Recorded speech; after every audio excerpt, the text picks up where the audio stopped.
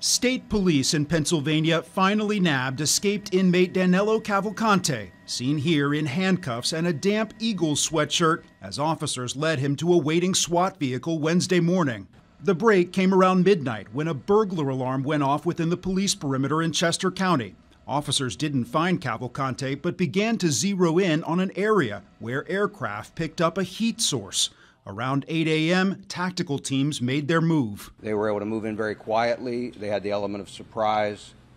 Cavalcante did not realize he was surrounded until that had occurred. He began to crawl through thick underbrush, taking his rifle with him as he went. A dog finally subdued the suspect. Thank God there were no injuries to law enforcement or to the public. Cavalcante broke out of the Chester County prison 2 weeks ago, crab walking up the walls.